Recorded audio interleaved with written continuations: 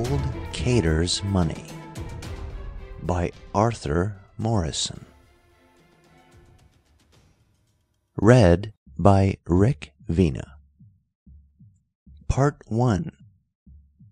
The firm of Dorrington and Hicks had not been constructed at the time when this case came to Dorrington's hand. Dorrington had barely emerged from the obscurity that veils his life before some 10 years ago, and he was at this time a needier adventurer than he had been at the period of any other of the cases I have related. Indeed, his illicit gains on this occasion would seem first to have set him on his feet and enabled him first to cut a fair exterior figure. Whether or not he had developed to the full the scoundrelism that first brought me acquainted with his trade, I do not know, but certain it is that he was involved at the time in transactions wretchedly ill-paid, on behalf of one Flint, a ship-stores dealer at Deptford, an employer whose record was never a very clean one. This Flint was one of an unpleasant family. He was nephew to old Cater the wharfinger and private usurer, and cousin to another Cater, whose name was Paul, and who was also a usurer, though he variously described himself as a commission agent or general dealer. Indeed, he was a general dealer, if the term may be held to include a dealer in whatever would bring him gain, and who made no great punctilio in regard to the honesty or otherwise of his transactions. In fact, all three of these pleasant relatives had records of the shadiest, and all three did whatever in the way of money-lending, mortgaging, and blood-sucking came in their way. It is, however, with old Cater, Jerry Cater he was called, that this narrative is in the first place concerned. I got the story from a certain Mr. Sinclair, who for many years acted as his clerk and debt-collector. Old Jerry Cater lived in the crooked and decaying old house over his wharf by Bermondsey Wall, where his father had lived before him. It was a grim and strange old house, with long-shut loft doors in upper floors, and hinged flaps in sundry rooms that, when lifted, gave startling glimpses of muddy water washing among rotten piles below. Not once in 6 months now did a barge land its load at Cater's wharf, and no coasting brig ever lay alongside. For in fact, the day of Cater's wharf was long past, and it seemed indeed that few more days were left for old Jerry Cater himself. For 78 years old Jerry Cater had led a life useless to himself and to everybody else, though his own belief was that he had profited considerably.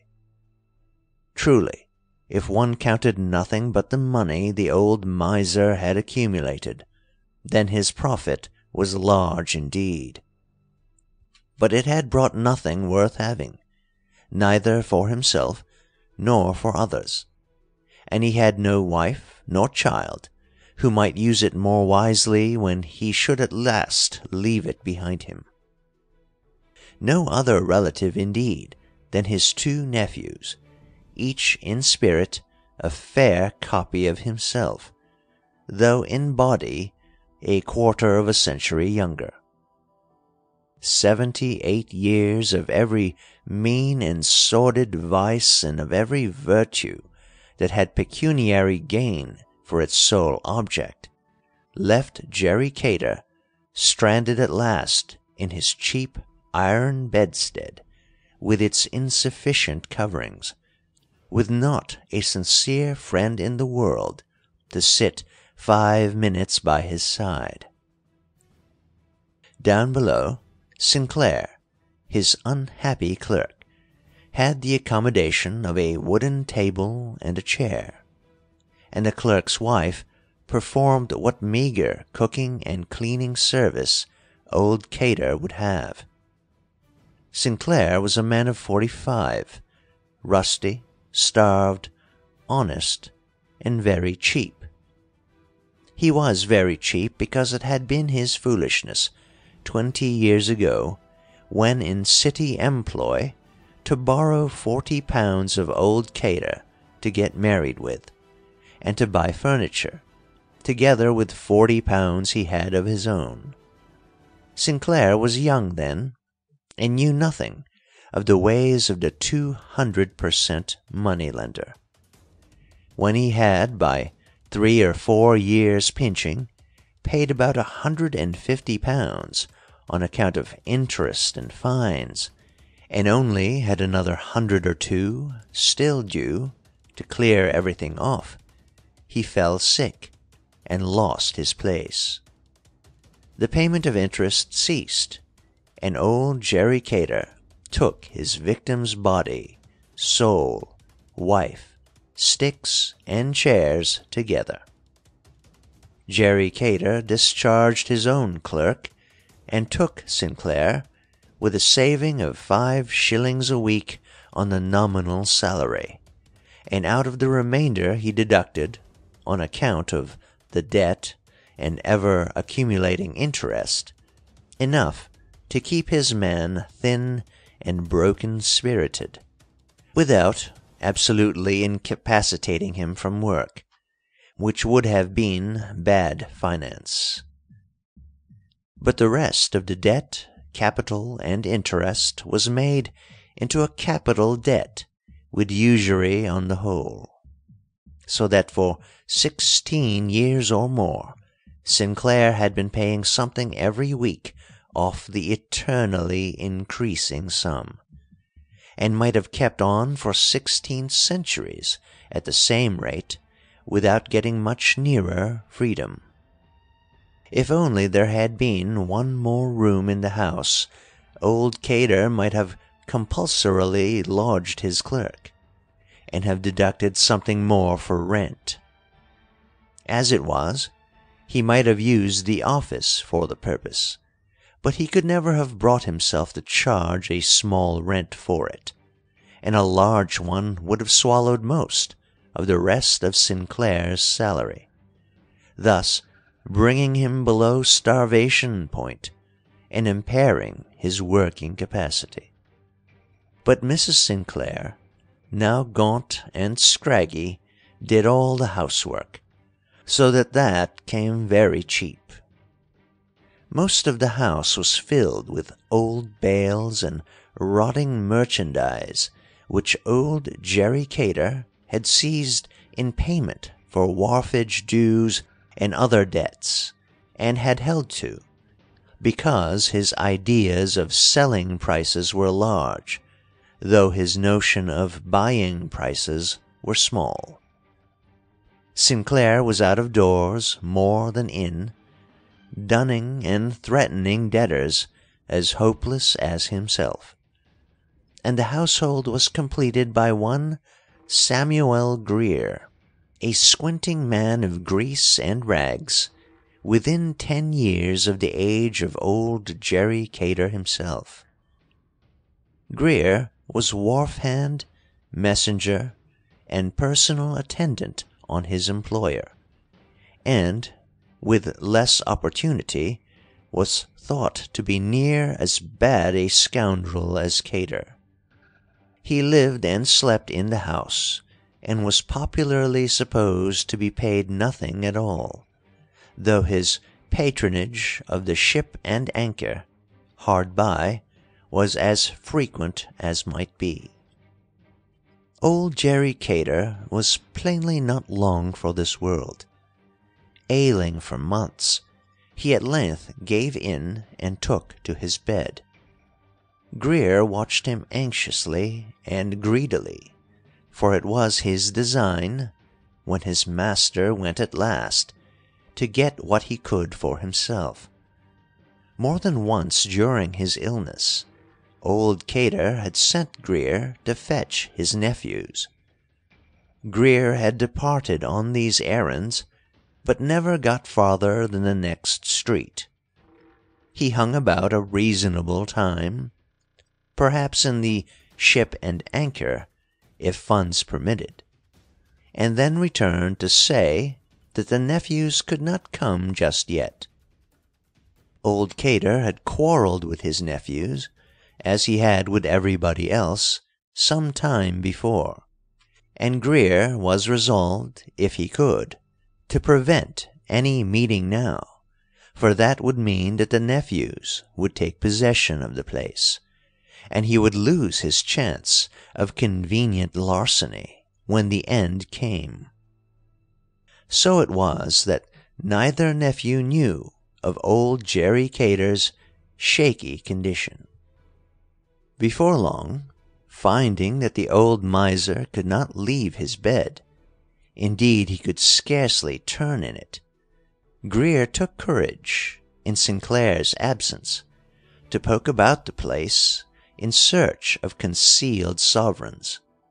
He had no great time for this, because Jerry Cater seemed to have taken a great desire for his company, whether for the sake of his attendance or to keep him out of mischief was not clear.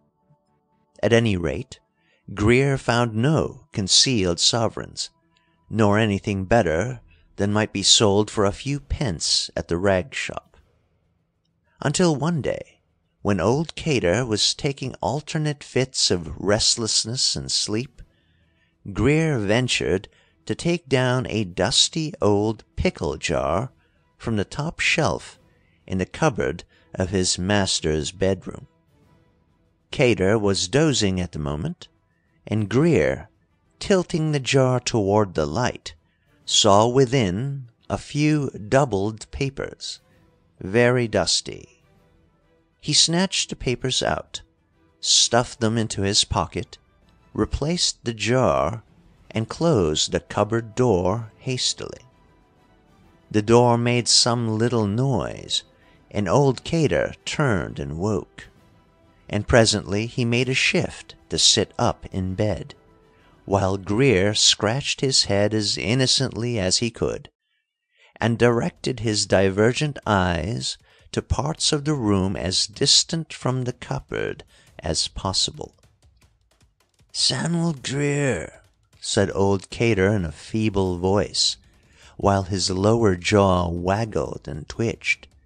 "Samuel Greer, I think I'll 'ave some beef tea." He groped tremulously under his pillow, turning his back to Greer, who tiptoed and glared variously over his master's shoulders. He saw nothing, however, though he heard the chink of money. Old Cater turned, with a shilling in his shaking hand. "Get £1 a shin of beef," he said, "and go to Green's for it, at the other end o' Grange Road, d'ye hear? It's a penny a pound cheaper there than it is anywhere nearer, and I ain't in so much of a hurry for it, so the distance don't matter. Go along." And old Jerry Cater subsided in a fit of coughing. Greer needed no second bidding. He was anxious to take a peep at the papers he had secreted. Sinclair was out collecting, or trying to collect, but Greer did not stop to examine his prize before he had banged the street door behind him, lest Cater, listening above, should wonder what detained him. But in a convenient courtyard 100 yards away, he drew out the papers and inspected them eagerly. First there was the policy of insurance of the house and premises, then there was a bundle of receipts for the yearly insurance premiums. And then there was old Jerry Cater's will. There were 2 foolscap sheets, written all in Jerry Cater's own straggling handwriting. Greer hastily scanned the sheets, and his dirty face grew longer, and his squint intensified as he turned over the second sheet, found nothing behind it, and stuffed the papers back in his pocket.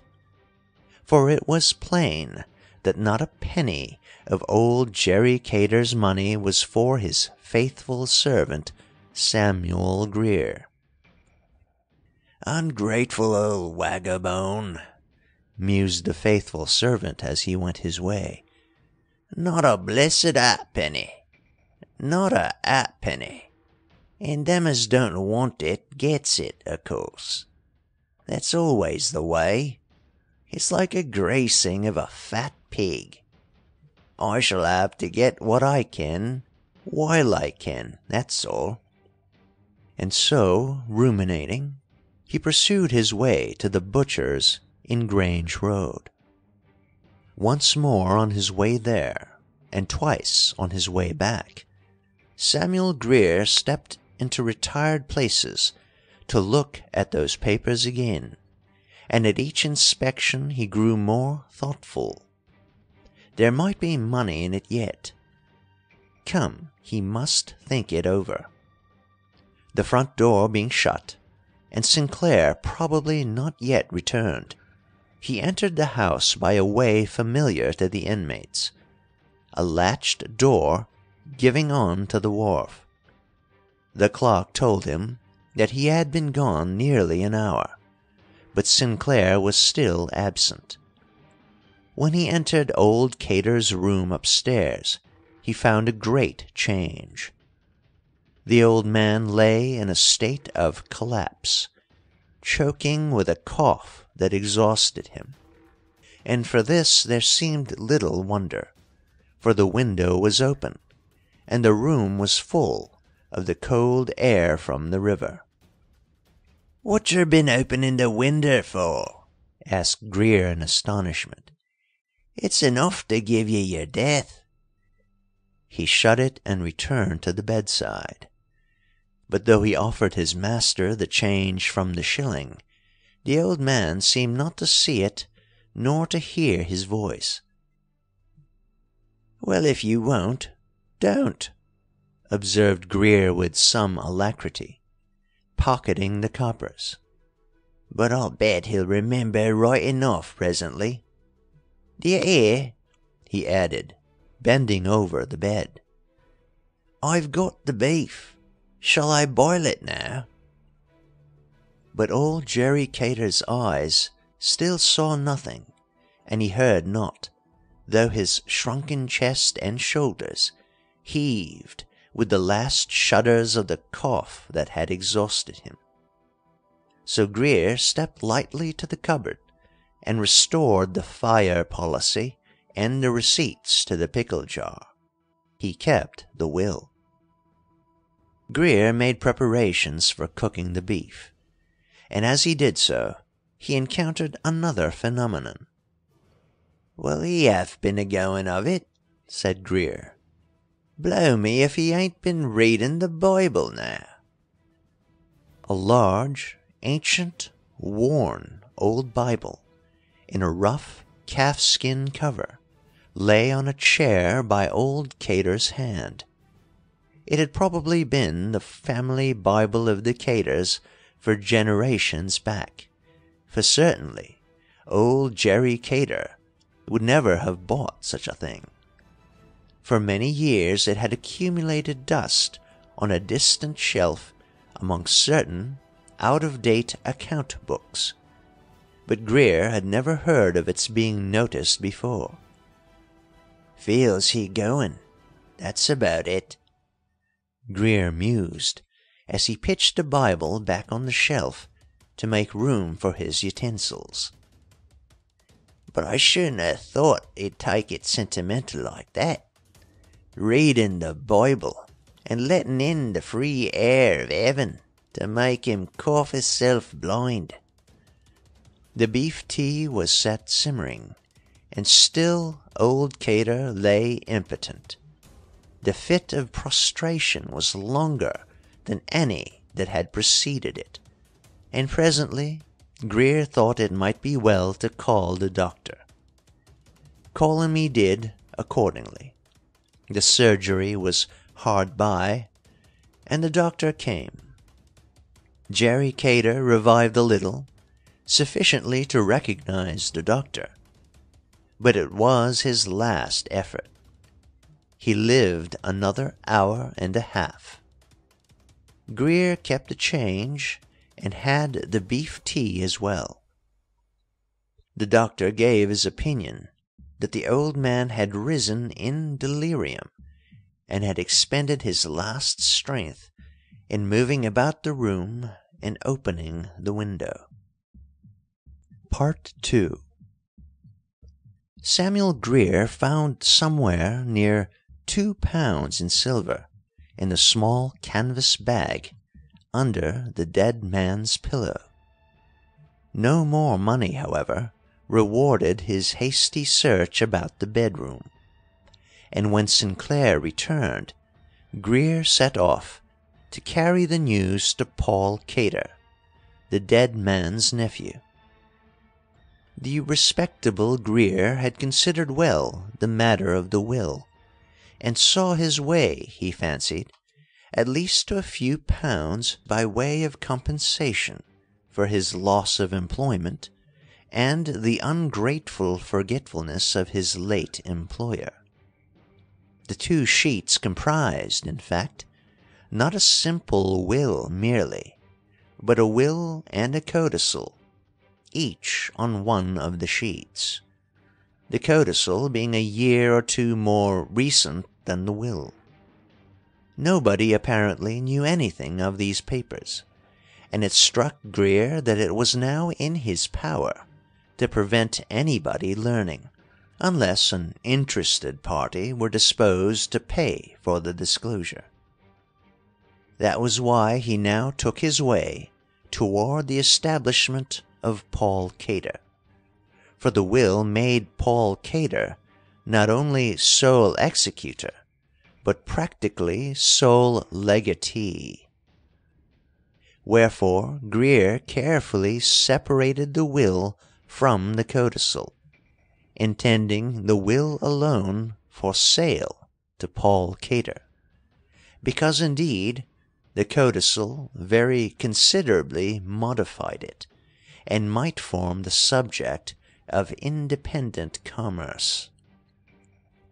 Paul Cater made a less miserly show than had been the wont of his uncle.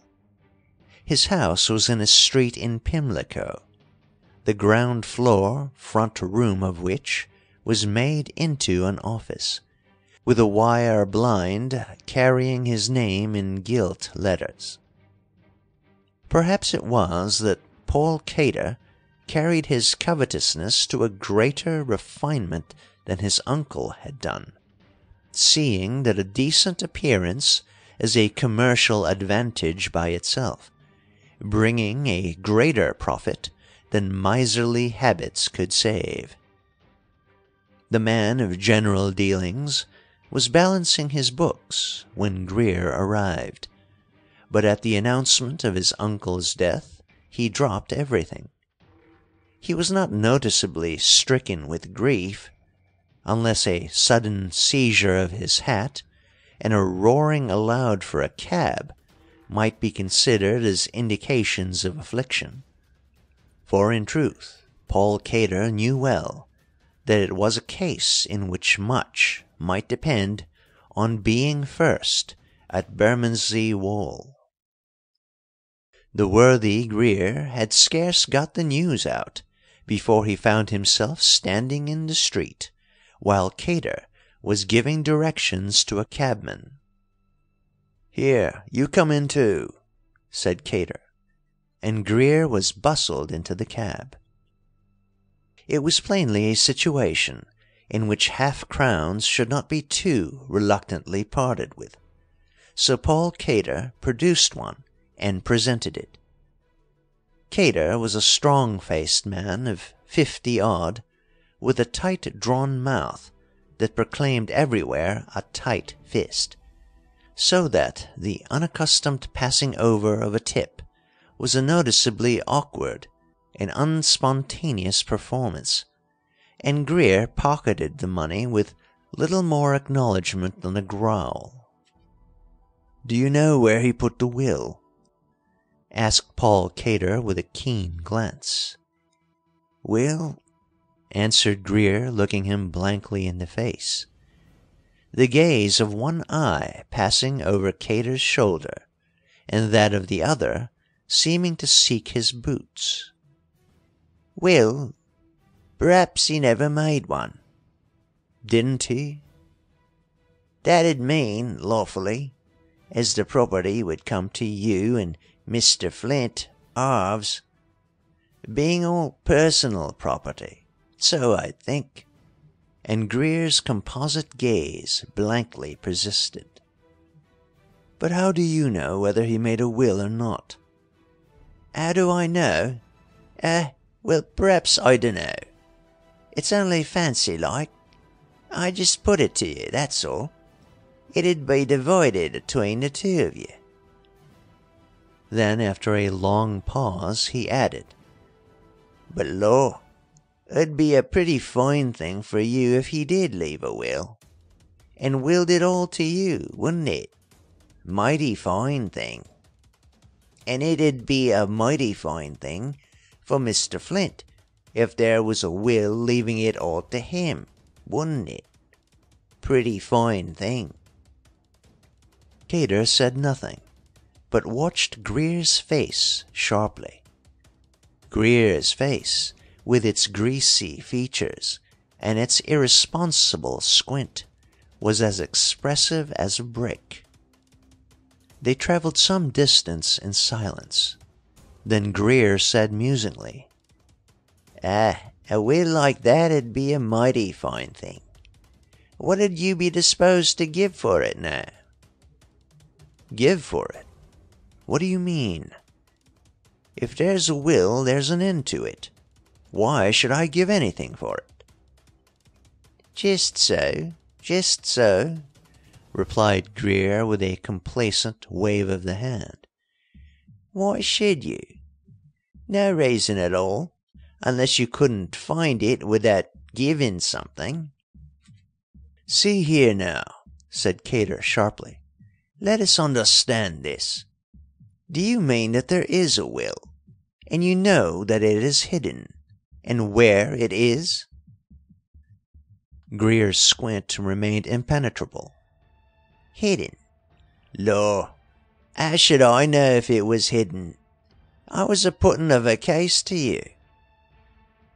"Because," Cater went on, disregarding the reply, "if that's the case, the sooner you out with the information, the better it'll be for you. Because there are ways of making people give up information of that sort for nothing." "Yes, of course," replied the imperturbable Greer. "Of course there is, and quite right too.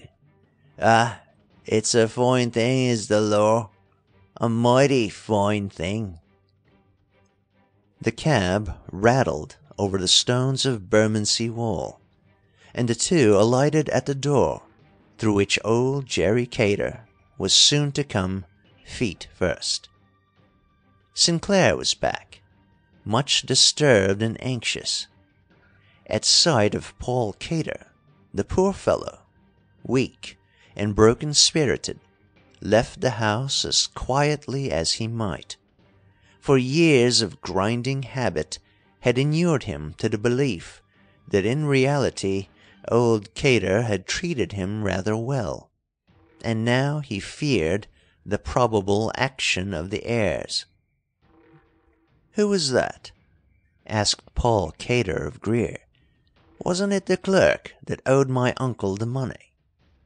Greer nodded. Then he's not to come here again, do you hear?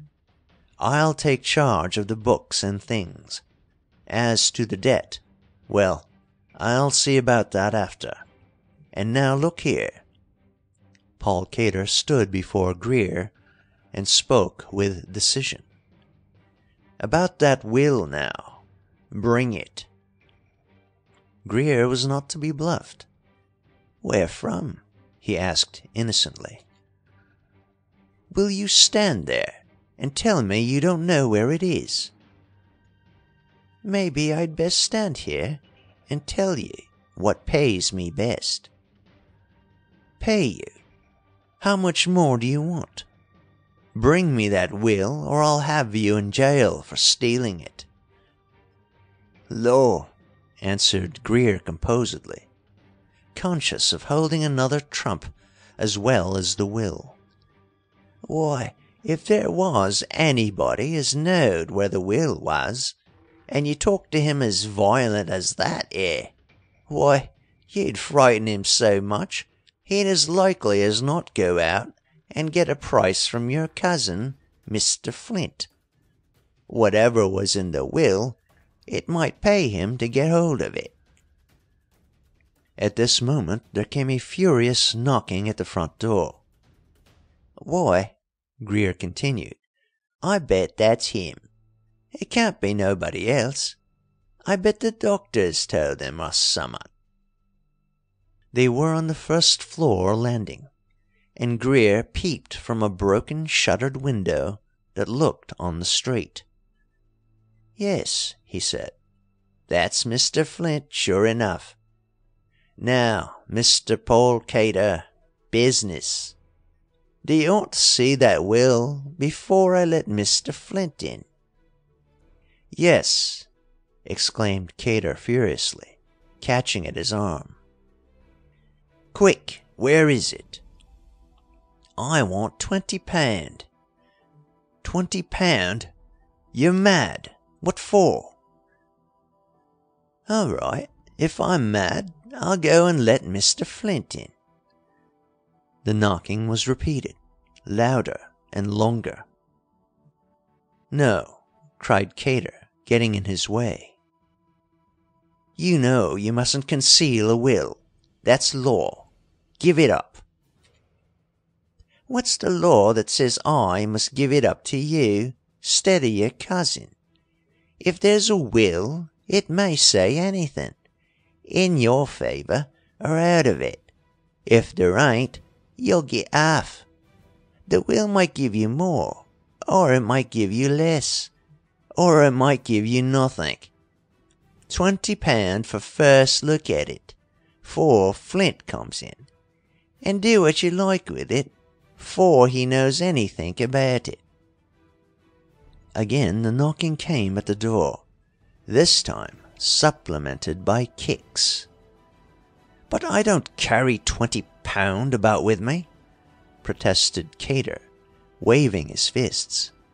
"Give me the will, and come to my office for the money tomorrow." "No tick for this sort of job," answered Greer decisively. "Sorry, I can't oblige you. I'm going down to the front door." And he made as though to go. "Well, look here," said Cater desperately, pulling out his pocketbook. "I've got a note or two, I think." "How much?" asked Greer, calmly laying hold of the pocketbook. "Two at least. 2 fivers. Well, I'll let it go at that. Give us hold." He took the notes and pulled out the will from his pocket. Flint, outside, battered the door once more. "Why," exclaimed Cater as he glanced over the sheet, "I'm sole executor, and I get the lot. Who are these witnesses?" "Oh, they're all right. Longshore hands just hereabout. You'll get 'em any day at the Ship and Anchor." Cater put the will in his breast pocket. "You'd best get out of this, my man," he said. "You've had me for £10, and the further you get from me, the safer you'll be." "What?" said Greer with a chuckle. "Not even grateful. Shocking." He took his way downstairs, and Cater followed. At the door, Flint, a counterpart of Cater, except that his dress was more slovenly, stood ragefully. "Ah, cousin," said Cater, standing on the threshold and preventing his entrance. "This is a very sad loss." "Sad loss?" Flint replied with disgust. "A lot you think of the loss, as much as I do, I reckon. I want to come in." "Then you shan't," Cater replied, with a prompt change of manner. "You shan't. I'm sole executor, and I've got the will in my pocket." He pulled it out sufficiently far to show the end of the paper, and then returned it. "As executor, I'm in charge of the property, and responsible.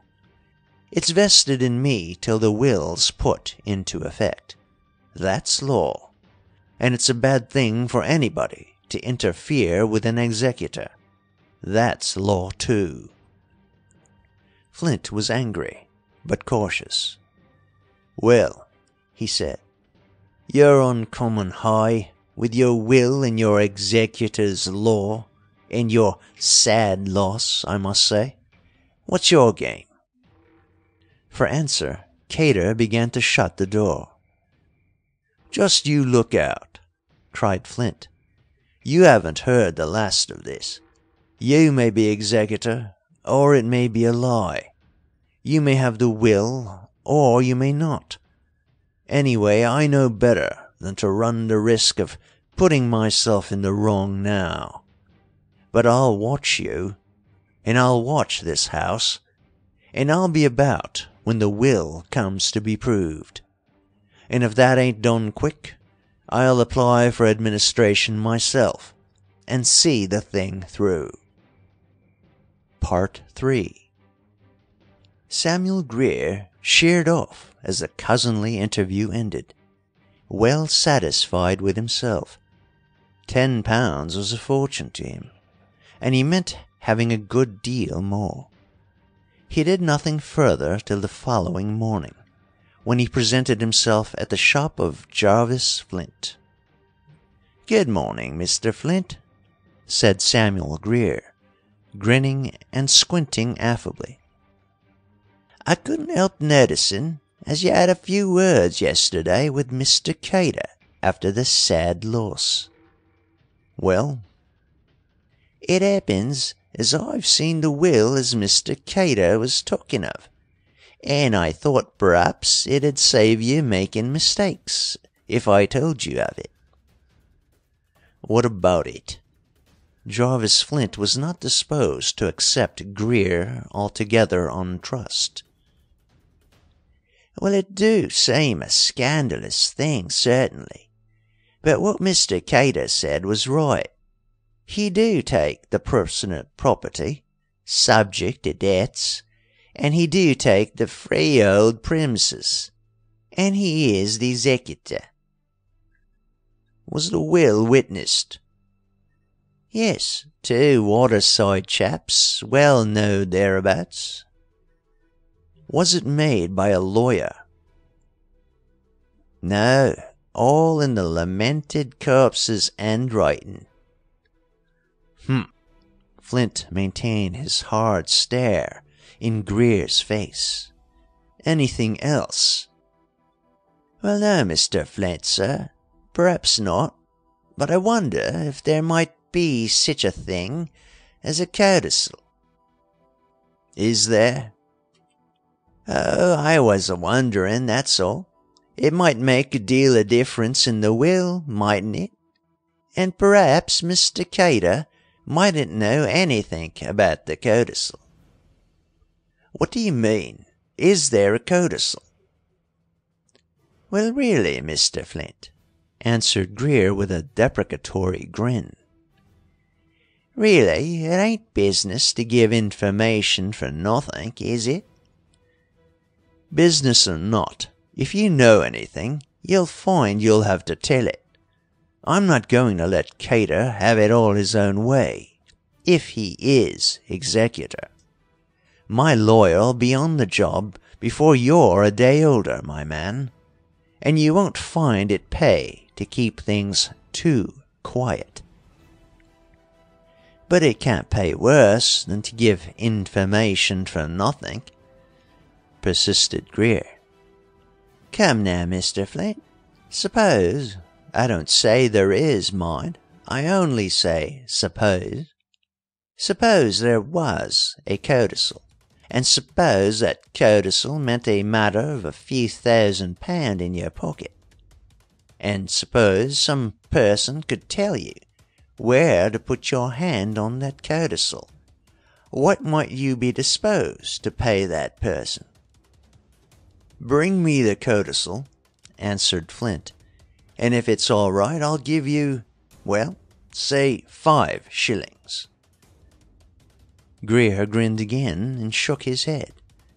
No, really, Mr. Flint, he said. We can't do business on terms like them. £50 down in my hand now, and it's done. 50'ud be dirt cheap, and the longer you are considering, well, you know, Mr. Cater might get hold of it. And then, why, suppose it got burnt and never heard of again. Flint glared with round eyes. You get out, he said. Go on. £50 indeed. £50, without my knowing whether you're telling lies or not. Out you go. I know what to do now, my man. Greer grinned once more and slouched out. He had not expected to bring Flint to terms at once. Of course, the man would drive him away at first, and having got scent of the existence of the codicil, and supposing it to be somewhere concealed about the old house at Bermondsey Wall, he would set his lawyer to warn his cousin that the thing was known, and that he, as executor, would be held responsible for it. But the trump card, the codicil itself, was carefully stowed in the lining of Greer's hat, and Cater knew nothing about it.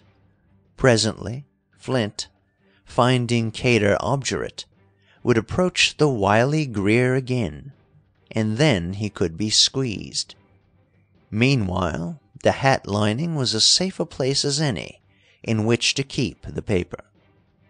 Perhaps Flint might take a fancy to have him waylaid at night and searched, in which case a pocket would be an unsafe repository. Flint, on his part, was in good spirits. Plainly, there was a codicil, favourable to himself.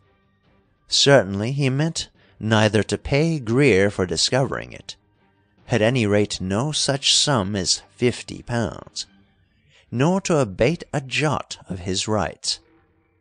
Flint had a running contract with a shady solicitor named Lugg, in accordance with which Lugg received a yearly payment and transacted all his legal business, consisting chiefly of writing threatening letters to unfortunate debtors.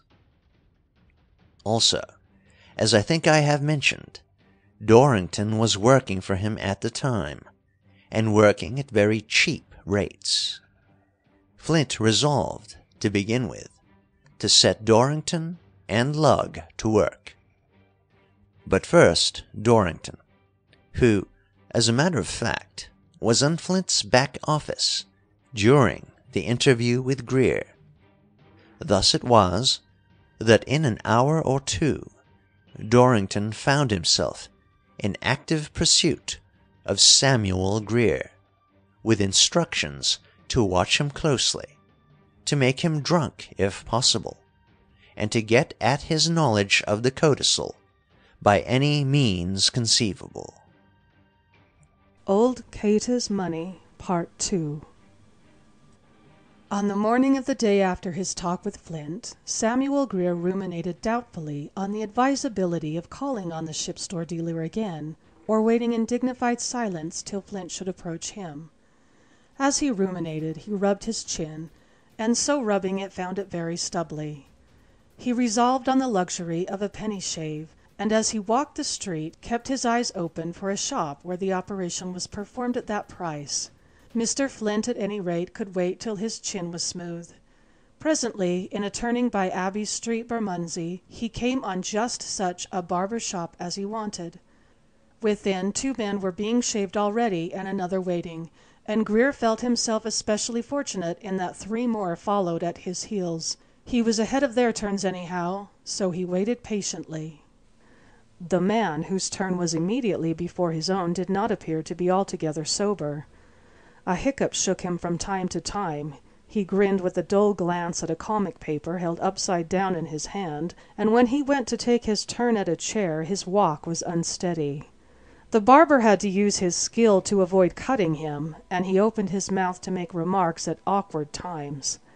Then Grier's turn came at the other chair, and when his shave was half completed he saw the unsteady customer rise, pay his penny, and go out. "Beginning early in the morning," observed one customer. The barber laughed. "Yes," he said. "He wants to get a proper bust on before he goes to bed, I suppose." Samuel Grier's chin being smooth at last, he rose and turned to where he had hung his hat. His jaw dropped, and his eyes almost sprang out to meet each other as he saw a bare peg. The unsteady customer had walked off with the wrong hat, his hat, and the paper concealed inside. "Law!" cried the dismayed Grier, "he's took my hat!" All the shopful of men set up a guffaw at this. "Take his, then," said one. "It's a blame sight better one than yourn." But Grier, without a hat, rushed into the street, and the barber, without his penny, rushed after him. "Stop him!" shouted Grier distractedly. "Stop thief!" Thus it was that Dorrington, at this time of a far less well-groomed appearance than was his later wont, watching outside the barber's, observed the mad bursting forth of Grier, followed by the barber. After the barber came the customers, one grinning furiously beneath a coating of lather. "Stop him!" cried Grier. "He's got my hat! Stop him!" "You pay me my money," said the barber, catching his arm. "Never mind your hat, you can have his, but just you pay me first." "Leave go. You're responsible for letting him take it, I tell you. It's a special hat. Valuable. Leave go." Dorrington stayed to hear no more. 3 minutes before, he had observed a slightly elevated navvy emerge from the shop and walk solemnly across the street under a hat manifestly a size or two too small for him. Now Dorrington darted down the turning which the man had taken. The hat was a wretched thing, and there must be some special reason for Grier's wild anxiety to recover it, especially as the navvy must have left another, probably better, behind him. Already Dorrington had conjectured that Grier was carrying the codicil about with him, for he had no place else to hide it, and he would scarcely have offered so confidently to negotiate over it if it had been in the Bermondsey Wall-house, well in reach of Paul Cato. So he followed the elevated navvy with all haste. He might never have seen him again were it not that the unconscious bearer of the fortunes of Flint, and indeed Dorrington, hesitated for a little while whether or not to enter the door of a public house near St. Saviour's Dock. In the end he decided to go on, and it was just as he had started that Dorrington sighted him again. The navvy walked slowly and gravely on, now and again with a swerve to the wall or the curb, but generally with a careful and laboured directness. Presently he arrived at a dock bridge with a low iron rail. An incoming barge attracted his eye, and he stopped and solemnly inspected it. He leaned on the low rail for this purpose, and as he did so the hat, all too small, fell off. Had he been standing 2 yards nearer the centre of the bridge it would have dropped into the water.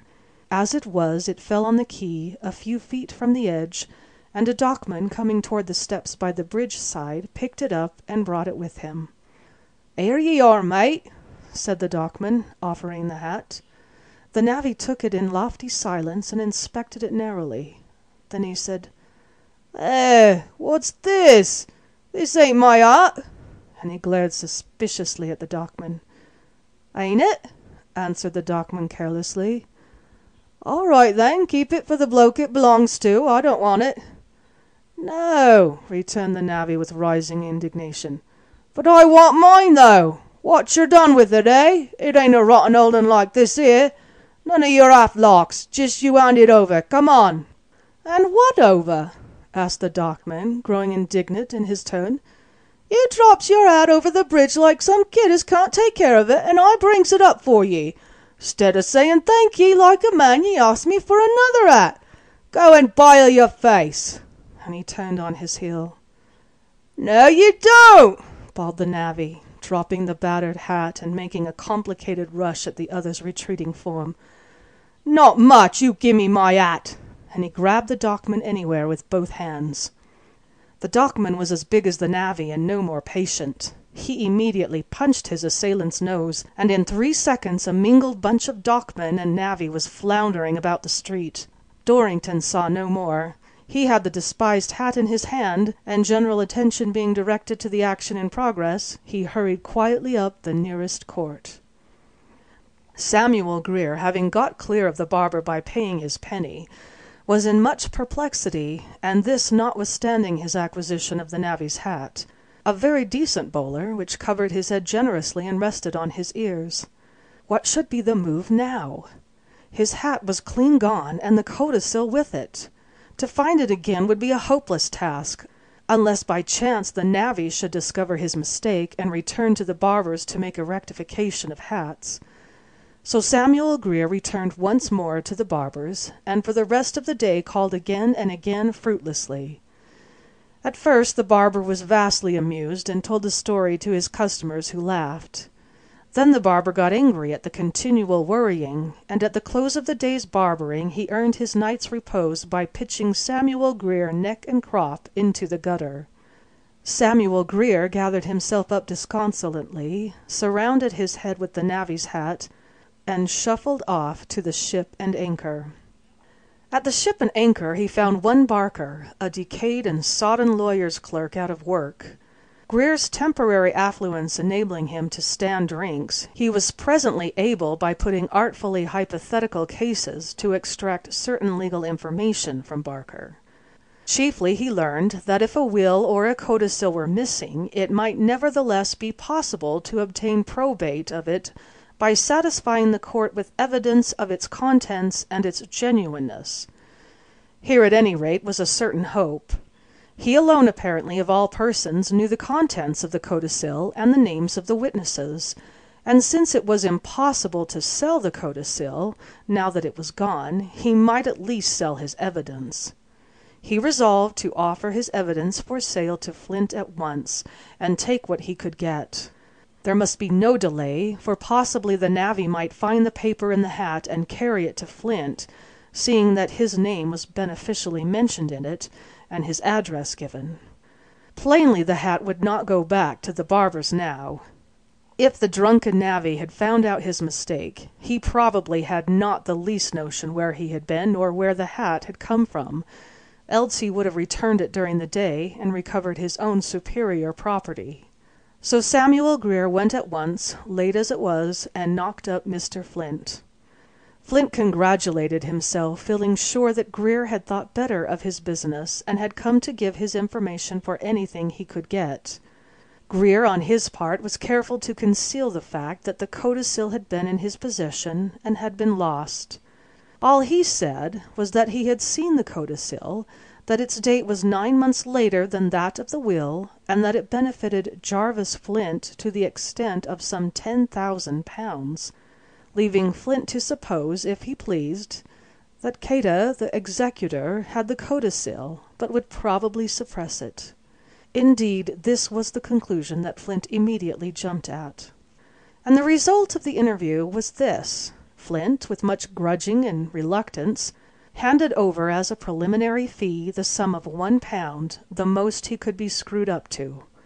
Then it was settled that Grier should come on the morrow and consult with Flint and his solicitor Lugg, the object of the consultation being the construction of a consistent tale and a satisfactory soi-disant copy of the codicil, which Greer was to swear to if necessary, and armed with which Paul Cater might be confronted and brought to terms. It may be wondered why, ere this, Flint had not received the genuine codicil itself, recovered by Dorrington from Greer's hat. The fact was that Dorrington, as was his wont, was playing a little game of his own. Having possessed himself of the codicil, he was now in a position to make the most from both sides, and in a far more efficient manner than the clumsy Greer.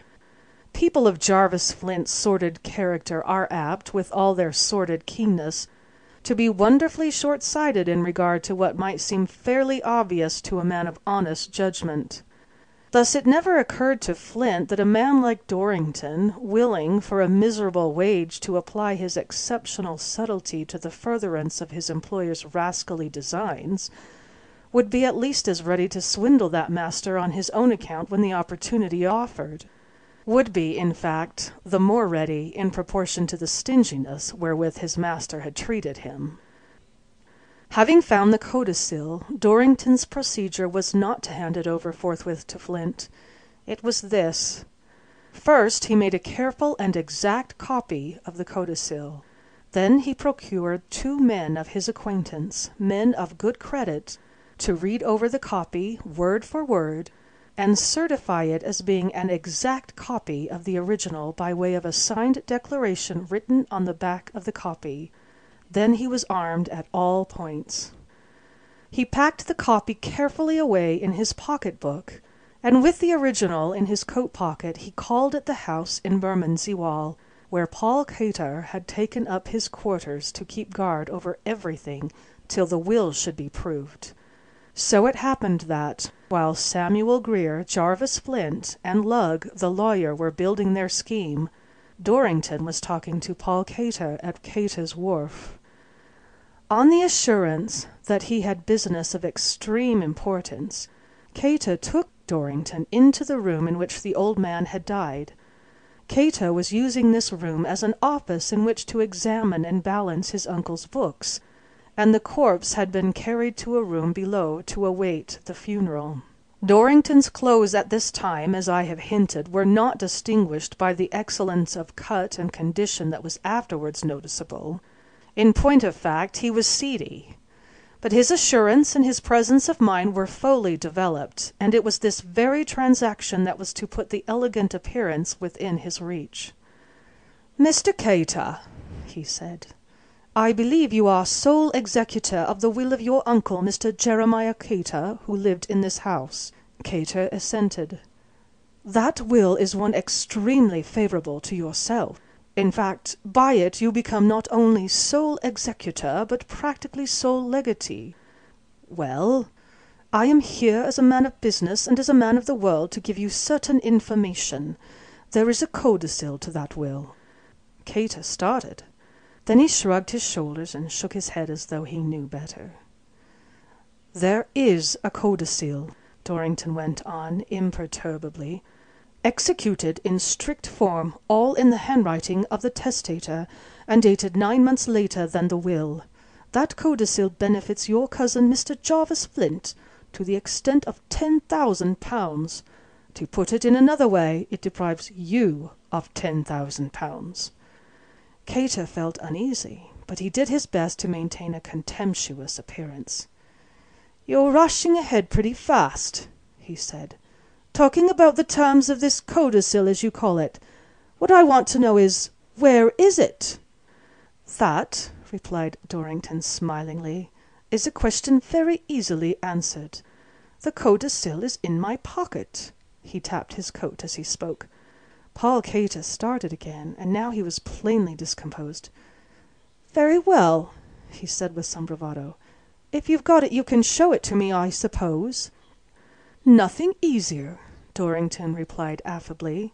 He stepped to the fireplace and took the poker. "You won't mind my holding the poker while you inspect the paper, will you?" he asked politely.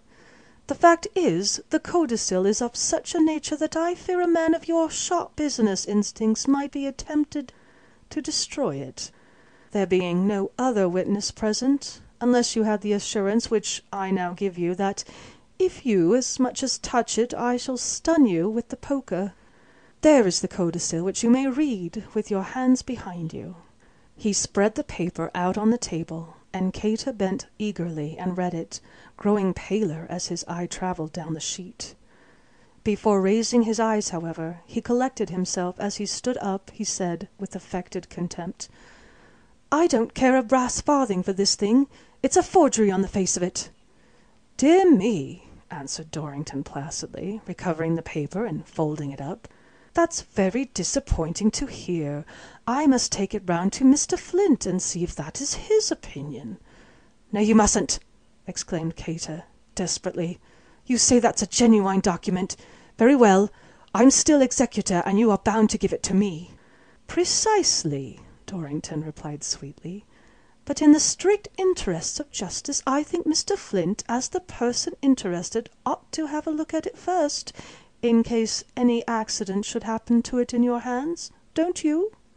Cater knew he was in a corner, and his face betrayed it. "Come," said Dorrington, in a more businesslike tone. "Here is the case in a nutshell. It is my business, just as it is yours, to get as much as I can for nothing. In pursuance of that business, I quietly got hold of this codicil. Nobody but yourself knows I have it, and as to how I got it you needn't ask, for I shan't tell you. Here is the document, and it is worth £10,000 to either of two people, yourself and Mr. Flint, your worthy cousin.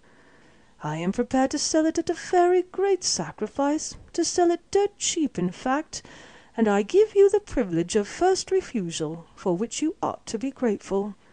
£1,000 is the price, and that gives you a profit of £9,000 when you have destroyed the codicil, a noble profit of 900% at a stroke. Come, is it a bargain?" "What!" ejaculated Cater, astounded. £1,000!" £1,000 exactly," replied Dorrington complacently, "and a penny for the receipt stamp, if you want a receipt." "Oh," said Cater, "you're mad! £1,000! Why, it's absurd!" "Think so?" remarked Dorrington, reaching for his hat. "Then I must see if Mr. Flint agrees with you, that's all. He's a man of business, and I never heard of his refusing a certain 900% profit yet. Good day." "No, stop!" yelled the desperate Cater. "Don't go! Don't be unreasonable now. Say 500, and I'll write you a cheque." "Won't do," answered Dorrington, shaking his head. 1,000 is the price, and not a penny less, and not by cheque, mind. I understand all moves of that sort. Notes or gold. I wonder at a smart man like yourself expecting me to be so green. But I haven't the money here." "Very likely not. Where's your bank? We'll go there and get it." Cater, between his avarice and his fears, was at his wits' end. "Don't be so hard on me, Mr. Dorrington," he whined. "I'm not a rich man, I assure you. You'll ruin me." "Ruin you? What do you mean? I give you £10,000 for 1,000, and you say I ruin you. Really, it seems too ridiculously cheap. If you don't settle quickly, Mr. Cater, I shall raise my terms, I warn you." So it came about that Dorrington and Cater took cab together for a branch bank in Pimlico, whence Dorrington emerged with £1,000 in notes and gold, stowed carefully about his person, and Cater with the codicil to his uncle's will, which half an hour later he had safely burnt. So much for the first half of Dorrington's operation. For the second half he made no immediate hurry. If he had been aware of Samuel Grier's movements and Lugg's little plot, he might have hurried, but as it was, he busied himself in setting up on a more respectable scale by help of his newly acquired money. But he did not long delay. He had the attested copy of the codicil, which would be as good as the original if properly backed with evidence in a court of law. The astute Cater, wise in his own conceit, just as was his equally astute cousin Flint, had clean overlooked the possibility of such a trick as this, and now all Dorrington had to do was to sell the copy for £1,000 more to Jarvis Flint. It was on the morning of old Jerry Cater's funeral that he made his way to Deptford to do this, and he chuckled as he reflected on the probable surprise of Flint, who doubtless wondered what had become of his sweated inquiry agent when confronted with his offer. But when he arrived at the ship store shop he found that Flint was out, so he resolved to call again in the evening. At that moment Jarvis Flint, Samuel Grier, and Lugg the lawyer were at the house in Bermondsey Wall attacking Paul Cater. Grier, foreseeing probable defiance by Cater from a window, had led the party in by the wharf door, and so had taken Cater by surprise. Cater was in a suit of decent black, as befitted the occasion, and he received the news of the existence of a copy of the codicil he had destroyed with equal fury and apprehension. "What do you mean?" he demanded. "What do you mean? I'm not to be bluffed like this. You talk about a codicil. Where is it? Where is it, eh?" "My dear sir," said Lugg peaceably, he was a small, snuffy man, "we are not here to make disturbances or quarrels, or breaches of the peace. We are here on a strictly business errand, and I assure you it will be for your best interest if you listen quietly to what we have to say. It seems that Mr. Samuel Grier here has frequently seen the codicil." "Grier's a rascal, a thief, a scoundrel!" cried the irate Cater, shaking his fist in the thick of Grier's squint. "He swindled me out of £10. He—" "Really, Mr. Cater," Lugg interposed, "you do no good by such outbursts, and you prevent my putting the case before you. As I was saying, Mr. Grier has frequently seen the codicil, and saw it indeed on the very day of the late Mr. Cater's decease.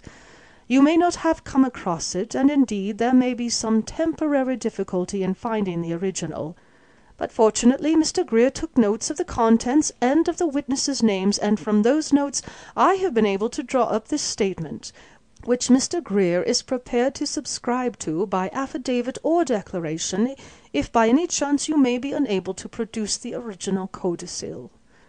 Cater, seeing his £1,000 to Dorrington going for nothing, and now confronted with the fear of losing £10,000 more, could scarce speak for rage. "Grier's a liar, I tell you," he sputtered out. "A liar, a thief, a scoundrel. His word, his affidavit, his oath, anything of his isn't worth a straw." "That, my dear sir," Lugg proceeded equably, "is a thing that may remain for the probate court, and possibly a jury to decide upon. In the meantime, permit me to suggest that it will be better for all parties, cheaper in fact, if this matter be settled out of court. I think if you will give the matter a little calm and unbiased thought, you will admit that the balance of strength is altogether with our case. Would you like to look at the statement? Its effect, you will see, is, roughly speaking, to give my client a legacy of, say, about £10,000 in value. The witnesses are easily produced, and really, I must say, for my part, if Mr. Grier, who has nothing to gain or lose either way, is prepared to take the serious responsibility of swearing a declaration—" "I don't believe he will," cried Cater, catching at the straw. "I don't believe he will. Mind, Grier," he went on, "there's penal servitude for perjury."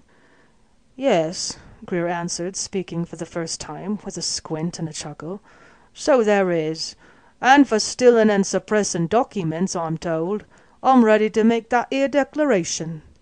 "I don't believe he is," Cater said, with an attempt to affect indifference, "and anyhow, I needn't take any notice of it till he does." "Well," said Lugg, accommodatingly, "there need be no difficulty or delay about that. The declaration's all written out, and I'm a commissioner to administer oaths. I think that's a Bible I see on the shelf there, isn't it?" He stepped across to where the old Bible had lain since Grier flung it there, just before Jerry Cater's death. He took the book down and opened it at the title page. "Yes," he said, "a Bible. And now, why, what?" Mr. Lugg stood suddenly still and stared at the fly-leaf. Then he said quietly, "Let me see, it was on Monday last that Mr. Cater died, was it not?" "Yes." "Late in the afternoon?" "Yes." "Then, gentlemen, you must please prepare yourselves for a surprise. Mr. Cater evidently made another will, revoking all previous wills and codicils on the very day of his death. And here it is." He extended the Bible before him, and it was plain to see that the fly-leaf was covered with the weak, straggling handwriting of old Jerry Cater. A little weaker and a little more straggling than that in the other will, but unmistakably his. Flint stared, perplexed and bewildered. Greer scratched his head and squinted blankly at the lawyer. Paul Cater passed his hand across his forehead and seized a tuft of hair over one temple as though he would pull it out. The only book in the house that he had not opened or looked at during his stay was the Bible. "The thing is very short," Lugg went on, inclining the writing to the light. "This is the last will and testament of me, Jeremiah Cater, of Cater's Wharf. I give and bequeath the whole of the estate and property of which I may die possessed, whether real or personal, entirely and absolutely, to what is the name? Oh, yes, to Henry Sinclair, my clerk." "What?" yelled Cater and Flint in chorus, each rising and clutching at the Bible. "Not Sinclair! No! Let me see." "I think, gentlemen," said the solicitor, putting their hands aside, "that you will get the information quickest by listening while I read. To Henry Sinclair, my clerk, and I appoint the said Henry Sinclair my sole executor, and I wish it to be known that I do this not only by way of reward to an honest servant, and to recompense him for his loss in loan transactions with me, but also to mark my sense of the neglect of my 2 nephews, and I revoke all former wills and codicils." Then follows date and signature, and the signatures of witnesses, both apparently men of imperfect education. "But you're mad! It's impossible!" exclaimed Cater, the first to find his tongue. "He couldn't have made a will then. He was too weak. Greer knows he couldn't."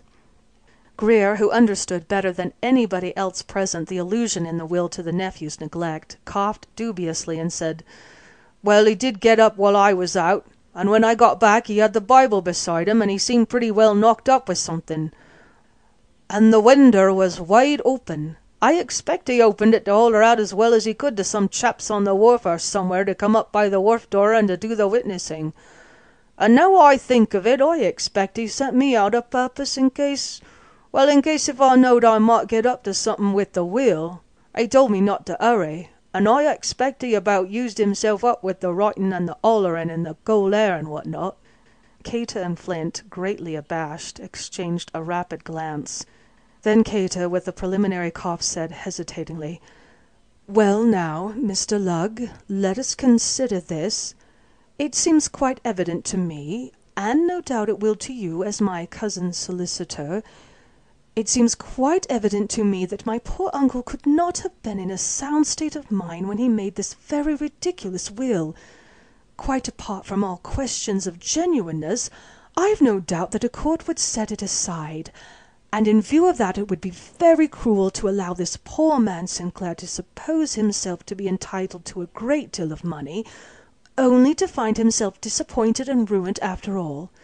You will agree with that, I'm sure. So I think it will be best for all parties if we keep this thing to ourselves, and just tear out that fly-leaf and burn it to save trouble. And on my part I shall be glad to admit the copy of the codicil you have produced, and no doubt my cousin and I will be prepared to pay you a fee which will compensate you for any loss of business and actions. Eh?" Mr. Lugg was tempted, but he was no fool. Here was Samuel Greer at his elbow, knowing everything, and without a doubt, no matter how well bribed, always ready to make more money by betraying the arrangement to Sinclair. And that would mean inevitable ruin to Lugg himself, and probably a dose of jail. So he shook his head virtuously and said, "I couldn't think of anything of the sort, Mr. Cater, not for an instant. I am a solicitor, and I have my strict duties. It is my duty immediately to place this will in the hands of Mr. Henry Sinclair as sole executor. I wish you a good day, gentlemen." And so it was that old Jerry Cater's money came at last to Sinclair. And the result was a joyful one, not only for Sinclair and his wife, but also for a number of poor debtors whose paper was part of the property. For Sinclair knew the plight of these wretches by personal experience, and was merciful as neither Flint nor Paul Cater would have been. The two witnesses to the Bible will turned out to be bargemen. They had been mightily surprised to be hailed from Jerry Cater's window by the old man himself, already looking like a corpse. They had come up, however, at his request, and had witnessed the will, though neither knew anything of its contents. But they were ready to testify that it was written in a Bible, that they saw Cater sign it, and that the attesting signatures were theirs. They had helped the old man back into bed, and next day they heard that he was dead. As for Dorrington, he had £1,000 to set him up in a gentlemanly line of business and villainy. Ignorant of what had happened, he attempted to tap Flint for another £1,000 as he had designed, but was met with revilings and an explanation. Seeing that the game was finished, Dorrington laughed at both the cousins and turned his attention to his next case. And old Jerry Cater's funeral was attended, as nobody would have expected, by two very genuine mourners, Paul Cater and Jarvis Flint. But they mourned, not the old man, but his lost fortune, and Paul Cater also mourned a sum of £1,010 of his own. They had followed Lugg to the door when he walked off with the Bible and hoped to persuade him, but he saw a wealthy client in prospect in Mr. Henry Sinclair, and would not allow his virtue to be shaken. Samuel Grier walked away from the old house in moody case. Plainly there were no more pickings available from old Jerry Cater's wills and codicils. As he trudged by St. Saviour's Dock, he was suddenly confronted by a large navvy with a black eye. The navvy stooped and inspected a peacock's feather eye that adorned the band of the hat Grier was wearing. Then he calmly grabbed and inspected the hat itself, inside and outside. "Why, blow me if this ain't my hat," said the navvy. "Take that, you dirty squinting thief, and that too, and that." End of Old Cater's Money.